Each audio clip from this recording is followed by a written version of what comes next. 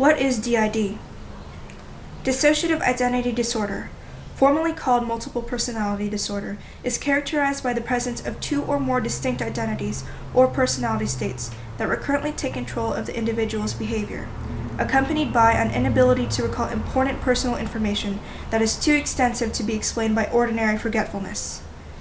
It is a disorder characterized by identity fragmentation rather than a proliferation of separate personalities. With dissociative identity disorder, there are also highly distinct memory variations, which fluctuate with the person's split personality. The alters or different identities have their own age, sex, or race. Each has his or her own postures, gestures, and distinct way of talking. Sometimes the alters are imaginary people. Sometimes they are animals. As each personality reveals itself and controls the individual's behavior and thoughts, it's called switching. Switching can take seconds to minutes to days. While the causes of dissociative identity disorder are still vague, research indicates that a combination of environmental and biological factors work together to cause it. As many as 98 to 99% of individuals who develop dissociative disorders have recognized personal histories of recurring, overpowering, and often life-threatening disturbances at a sensitive developmental stage of childhood, usually before age 9. Dissociation may also happen when there has been insistent neglect or emotional abuse, even when there has been no overt physical or sexual abuse. Findings show that in families where parents are frightening and unpredictable, the children may become dissociative. D.I.D. has been found in individuals from a variety of cultures around the world. In pre-adolescent children, particular care is needed in making the diagnosis because the manifestations may be less distinctive than in adolescents and adults. D.I.D. is diagnosed 3 to 9 times more frequently in adult females than in adult males. In childhood, the female-to-male ratio may be more even, but data are limited. Females tend to have more identities than do males, averaging 15 or more, whereas males average approximately 8 identities. The distinct personalities may serve diverse roles in helping the individual cope with life's dilemmas. For instance, there's an average of 2 to 4 personalities present when the patient is initially diagnosed. Then there's an average of 13 to 15 personalities that can become known over the course of treatment. While unusual, there have been instances of dissociative identity disorder with more than 100 personalities.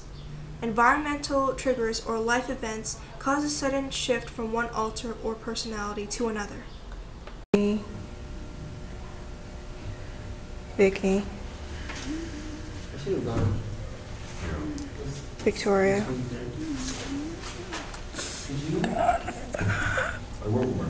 You okay?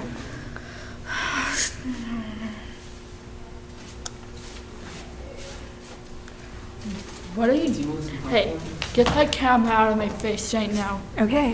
Get it. Calm down. No. Just calm down. No, what the do you think you're doing? Okay, You just calm said down. You could film me, Okay, huh? okay. Huh? You told me I could. No, I didn't, okay? I never mentioned that you could film me. Now get that out of my face. Well, I'm trying to... The disturbance is not due to the direct physiological effects of a substance or general medical condition. Dissociative identity disorder reflects a failure to integrate various aspects of identity, memory, and consciousness. Each personality state may be experienced as if it had a distinct personal history, self-image, and identity, including a separate name. No, put that goddamn camera down. Okay. I'll break it. You have to count to 3 to do so. Oh, so help me God. Who are you? You're not Vicky. No, duh. Who are you? Crazy lady. Now get out of my face. Do you have a name? Susan. Now, what did I tell you? Vicky? Vicky?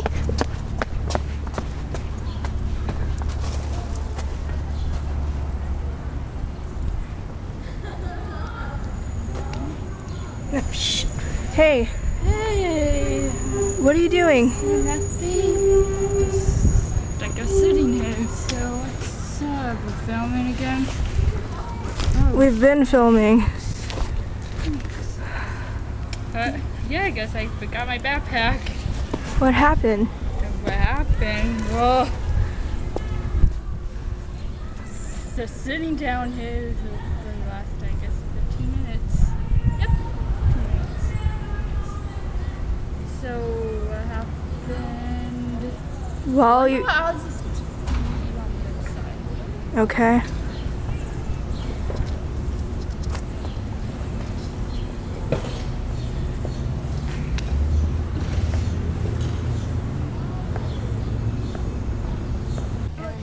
Usually there is a primary identity that carries an individual's given name and is passive, dependent, guilty, and depressed.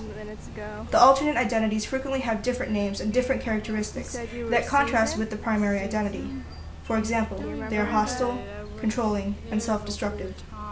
Particular identities may emerge in specific circumstances and may differ in reported age, gender, vocabulary, general knowledge, or predominant effect. You okay? Yeah, I guess.